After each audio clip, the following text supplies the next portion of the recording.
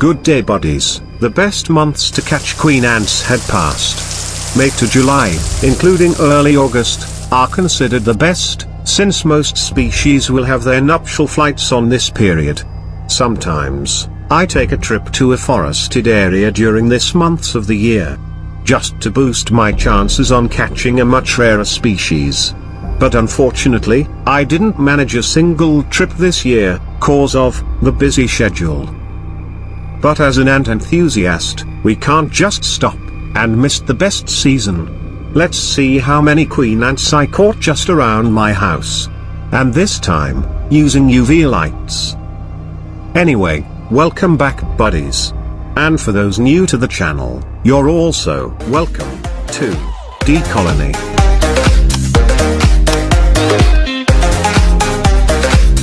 All the queens that I will show you on this video was all caught by black light lamps that I placed on different spots on my backyard. And I also used this UV flashlights as well.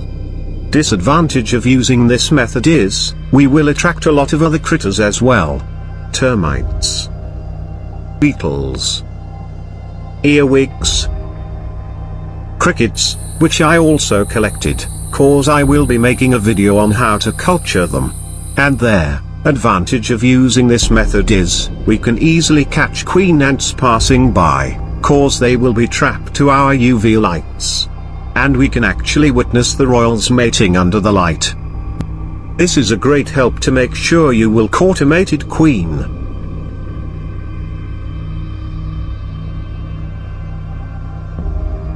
We got 10 times more of this container's waiting buddies, so without further ado, let's check the queen ants we collected.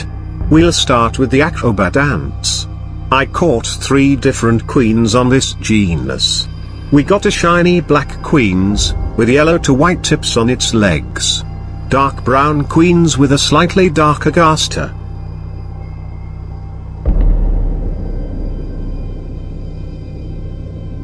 And a queen with black head. Yellow to orange on her gaster and thorax, with some brown pigments. And yellow to brown color underside. And all of them are about 8 mm in size.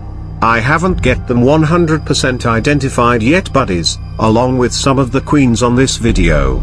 So you may drop your thoughts on the comments. For the black chromatogaster queens, I set a 3 queen setup. I'm not sure if their polygynous, or pleometrosis will happen. So I also set a single queen setup, just in case. But I have raised a multi-queen of black acrobat ants before, but I'm not sure if they were the same species with our queens now.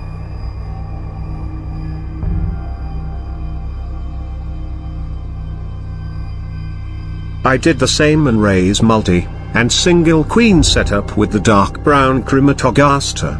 And raised the blackhead queen solo, as I only caught a single piece of her kind. Next, let's move to the Ponerin queens. One morning, I thought I got bitten by a mosquito at the back of my neck. So I ended up slapping this poor queen. But luckily, I caught a similar looking queen at night the same day, while using the black light. I believe this queen belongs to the genus Symbiosis, and she's about 3 to 4 mm in size.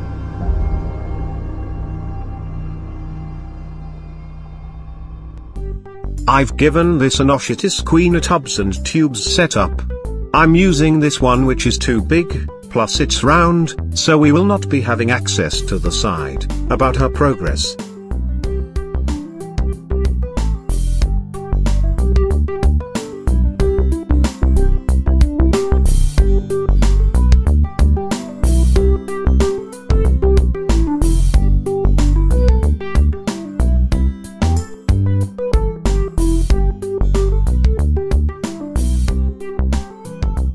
I love watching her buddies, but let's move to the next queen, Odontoponera transversa. I already placed them on this tubs and tubes setup, as they were also semi-claustral queens. I caught 2, and we will try to raise them together, which I already did experience, raising a multi-queen colony of this species before.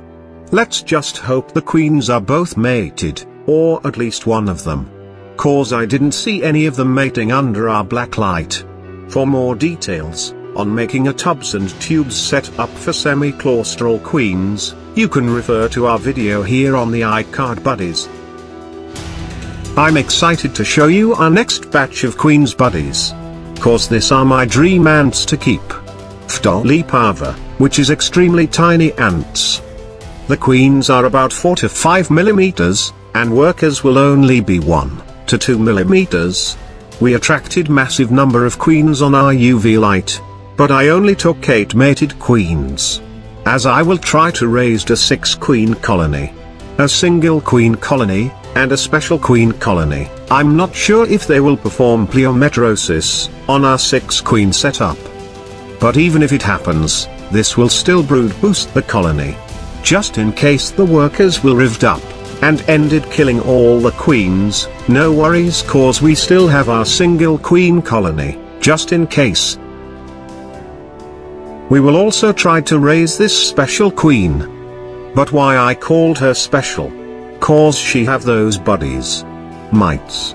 This is the importance of checking your newly caught queens close up. Cause we'll be able to see this details, especially if we plan to raise a multi-queen colony. We can avoid mixing queen with mites to the others. But why are we raising this mighty queen? The reason is, I have raised a pharaoh ant queen before that's full of mites, but after the arrival of her nanitics, all the mites have disappeared. I'm not sure what happened, but I think the workers killed the mites while grooming the queen. Cause they're small enough to deal with the mites. Plus I've seen pharaoh ants hunting spider mites before, and I believe mighty queen workers will manage to do the same, as they were smaller than the pharaoh ants. Anyway, let's move to the next queens, which belong to the genus Colobopsis. I caught 3 of this queen, and they're about 15 millimeters in size. This one is in normal test tube setup. But I'll make another approach to the next 2. As I find these queens kinda sensitive. I'm setting this cork to make an inner claustral cell. The cork with hole will make the queen more protected, and will lessen the stress. Will feel more protected, I mean. As the queen can perform phragmosis using the hole in the cork, which she should normally do in the wild during founding stage. And the outer cell will be like a feeding area, as my approach on raising Colobopsis were like semi-claustral. I'll start offering protein once her first larvae had arrived, as I have higher chances of raising this species in the past with this method. We also got 2 of this carpenter ant queens. I love how dark they are, and I think they are Camponitus barbatus. But not 100% sure. What I'm sure about is, one of them is mated, so I'm hoping at least one successful queen soon. We also got a famous invasive queenellet, black crazy ant. I already set her up on a test tube. I'm not yet sure if I'm going to raise her, but let's see first if she's mated, before I decide. Speaking of invasive species, we also got tons of invasive queens like fire ants and pharaoh antolets. I collected as much as I can, and put them in a plastic bottle. We're not going to raise them, but we're gonna put them to the freezer to die. I'm doing this every time I caught elates of invasive species. Cause they will be dangerous to my pet ant colonies if they found their colony successfully near my house. And will also pose a great danger to the environment as well. Invasive queens that I caught is considered as tip of an iceberg. But eliminating this small portion still better than doing nothing at all. I just hope you have learned something from this video, guys. Be a genie for the first time by granting my wish and tapping the like and share button. That would help a lot. This is DColonyyt saying goodbye for now, but hoping to see you on my next videos.